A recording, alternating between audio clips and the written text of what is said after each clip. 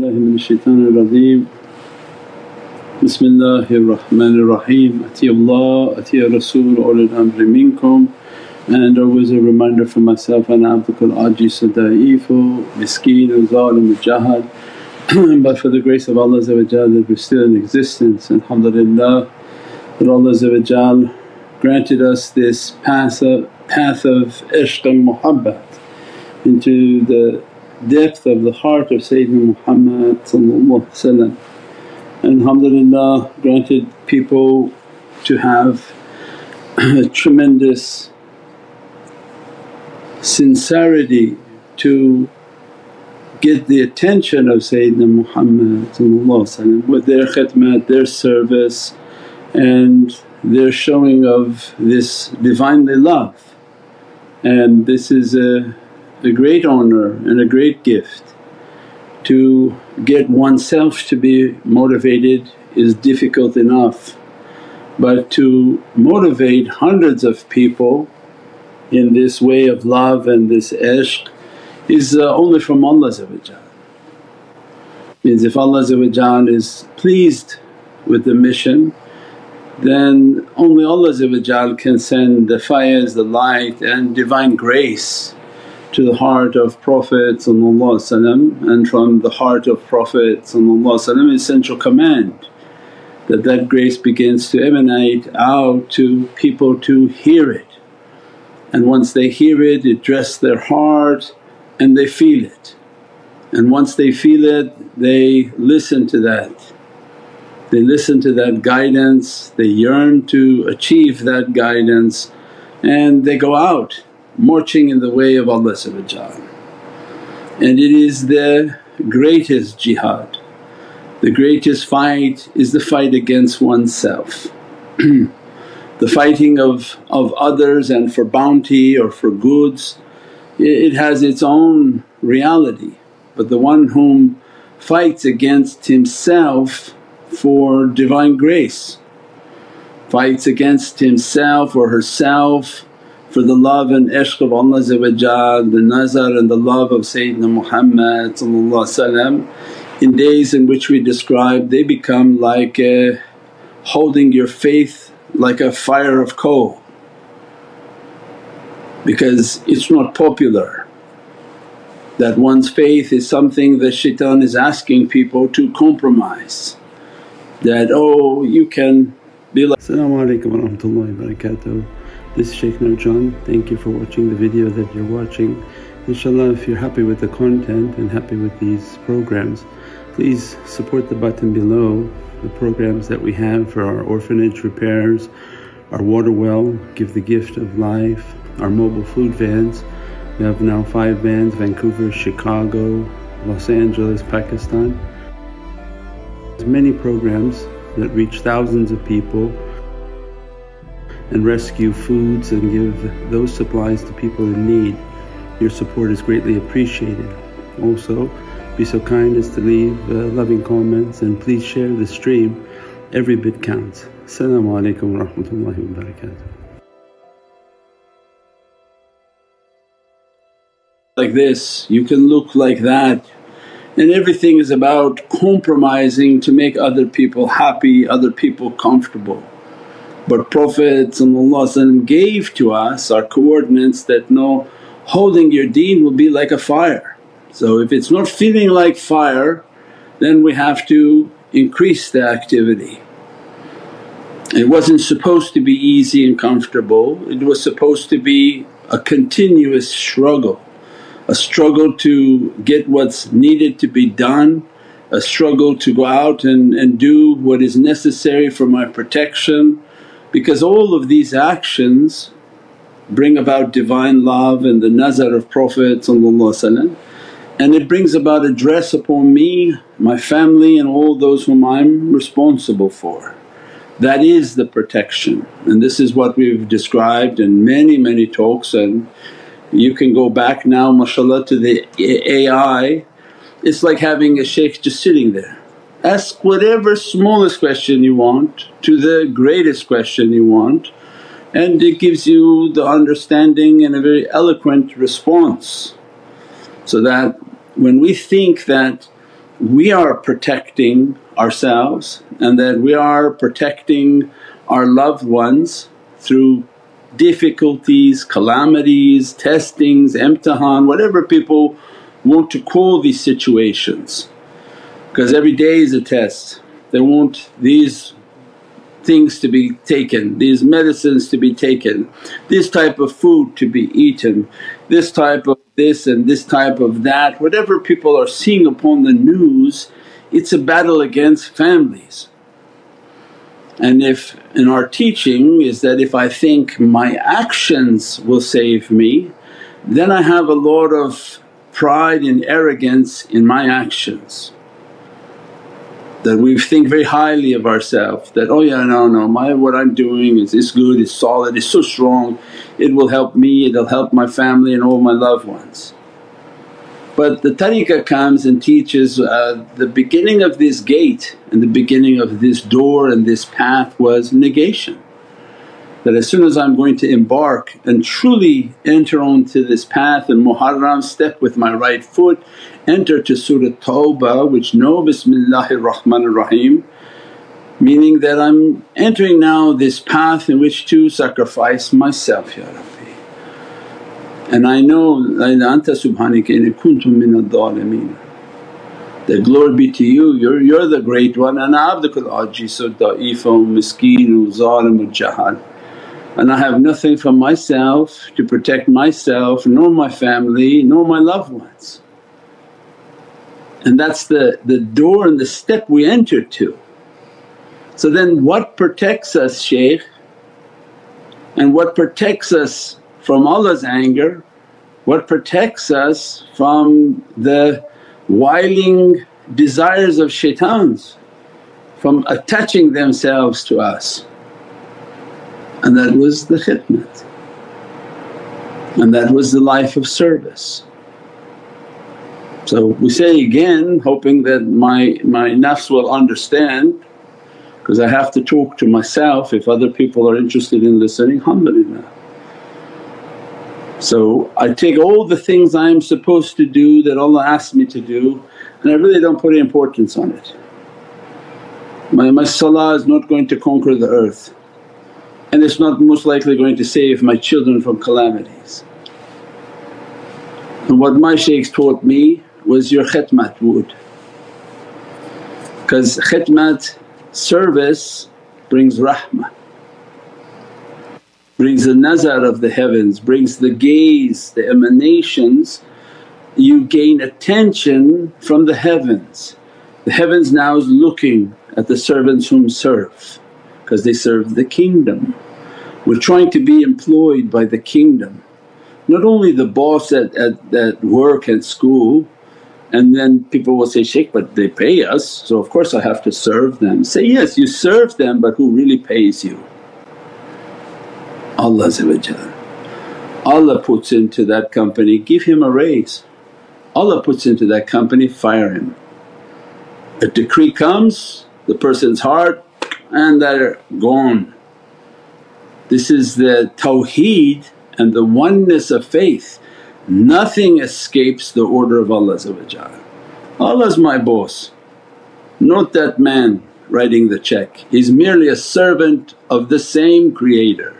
Whether he acknowledges Him or not, Allah holds his heart with His two fingers, means with His qudra and His might holds the heart of every servant. So my life was to serve with every aspect of whatever Allah gave to me. With my time is service, with my aqal, with my mind, my God given ability was to serve. With the wealth Allah has given to me was to serve. What else is there that Allah has given to us? All of it is on the table to serve, and then we live a life of service. And it's such an easy understanding.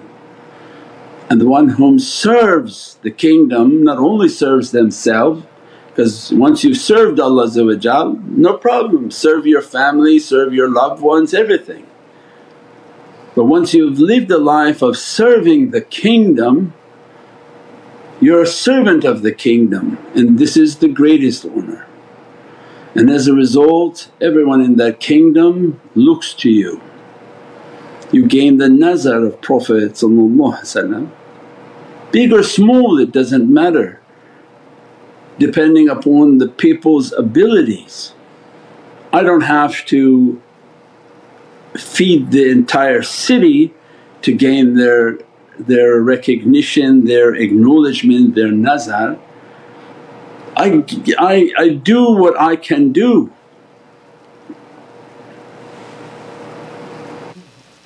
Nice, they put graphics right behind me. They're testing the green screen. We do what we can do, and then the shaykh inspires you too that once you're sincere and you're actually trying, why don't you go out and encourage other people to join you? I only have such an ability to do so much by myself. If this was about only doing it by myself, well, we would be very limited. But leaders will be born, and as a result of their leadership they sincerely do, and they begin to encourage others to come with us, let's do it. Get other people to come and support and to do it. Means wherever people are, everybody has the ability to inspire, to post that we're going to be doing a feeding at this location in Florida, Los Angeles, Chicago, Kenya, Nigeria now, India, wherever it is. And then why don't you come and join us? Why don't you come and participate? Why don't you come and help? So that you can understand how difficult it is to get people and inspire people to do good. Once you live that life, then you understand that mashaAllah, that now how the shaykhs bring hundreds of people to actually do good when all the odds are against them, because everyone has a shaitan that says, no, I don't want to do anything. Go try to talk to one person and inspire them to do good, and no, I don't know, maybe I'll see you later. So once we do good for ourselves, we live a life of doing good, have good character, following the examples, the khidmat, the service brings the Divinely grace and the gaze of the purified and holy ones, and then we rise above and inspire other people to come with us for a feeding, come with us to go give food, go to local businesses and say, would you like to donate so that we can give more food, so that we can do more projects. And it's not about everyone saying yes to you, but it's how many times are you willing to take a no until somebody says yes. And this is in our entire life.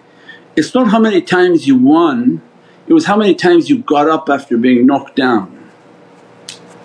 Because we said Allah likes the fight, the victory is with Allah. Go out and fight against your devils. Oh, this humiliating, exactly. They're not all saying yes, they weren't supposed to. Allah will give the one whom He wants in his heart to say yes to you. So this is an understanding that sometimes you don't think people really understand.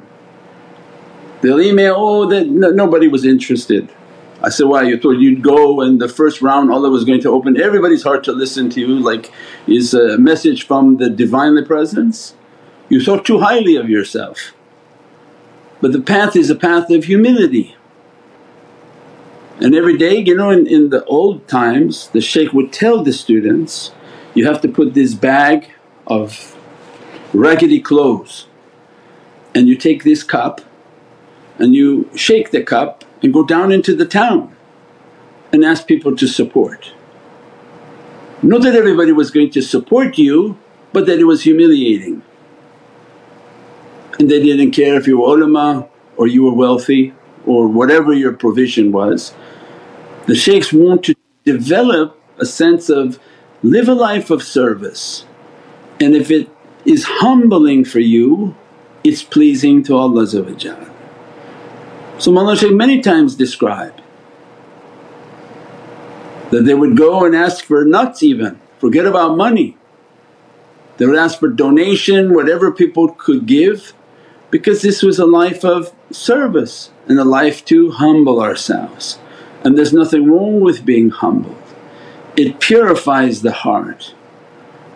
And when the heart becomes purified, there are people that their heart and sincerity is pure, and when they go out Allah opens the hearts of people to give to them in droves.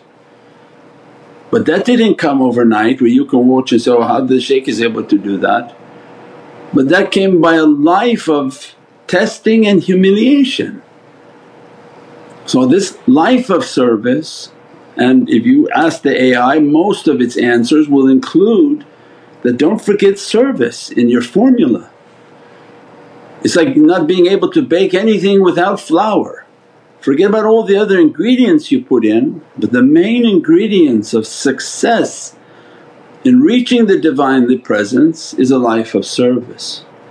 Whether I serve with my skills, my computer skills, my intellect, my ability to write, my ability to communicate, my ability to program, whatever it is that we have and whatever it is that Allah has given to us, this life was a life of service. As a result of serving, then these oceans of blessings begin to dress the servant. And as a result of now walking in the steps of the shaykh, you begin to understand the shaykh didn't just arrive there and sat at that place because he just drove there and got there. The 35 years of serving people, 35 years of humiliation, 35 years of asking and asking people's support and everybody saying no and no and no. And then one day you look back and there are hundreds of people serving, hundreds of people donating and living a life of service of their time, and now mashaAllah look at the fruits. They're out collecting hundreds of thousands of pounds of food everywhere, making videos daily coming out, images and graphics daily coming out, our own production team putting videos. Why? Because you live and walk the path, and as a result one day Allah inspires the hearts of other people that follow them and follow him and do as he asks you to do and do as he did, and he does. And when you live a life of service, you know that the nazar of Allah upon you, the fireworks in the background, the nazar of Prophet is upon you. So this is all our life was meant to be, is for the nazar. If Allah gives you difficulty in life, don't just accept the difficulty. If something's not operating correctly, the energy is not correct, that the difficulties are happening within the home, live a life of service. Don't be reactive, what are we going to do, what are we going to do, is be proactive. You have to do a lot more, you have to be actively involved, you have to do your salawats, you have to do your practices, you have to give your contributions, everything. It's not just wait till disaster comes and devils are overtaking the home and do whatever, it doesn't matter. Everything in our life is about a struggle. If Allah opens for a situation, means He's looking for a struggle, that how come you're not struggling? How come you're not trying to fight through this difficulty and resolve these issues that come into our lives? And that's important for us, that something it must be deficient in my practice and my understandings, for how is this negativity coming in? We pray that Allah give us an understanding and inspire within our hearts, and that to take the path for all of its realities and to reach towards its realities inshaAllah. Subhana rabbika rabbil izzati amma yasifoon wa salaamun al mursaleen walhamdulillahi rabbil alameen bi hurmati Muhammadil Mustafa bi sirri Suratil Fatiha. As-salamu alaykum wa rahmatullahi wa barakatuh. This is Shaykh Nurjan. Thank you for watching the video that you're watching. InshaAllah, if you're happy with the content and happy with these programs, please support the button below, the programs that we have for our orphanage repairs, our water well, Give the Gift of Life, our mobile food vans. We have now 5 vans: Vancouver, Chicago, Los Angeles, Pakistan. There's many programs that reach thousands of people and rescue foods and give those supplies to people in need. Your support is greatly appreciated. Also, be so kind as to leave loving comments, and please share the stream. Every bit counts. Assalamu alaikum wa rahmatullahi wa barakatuh.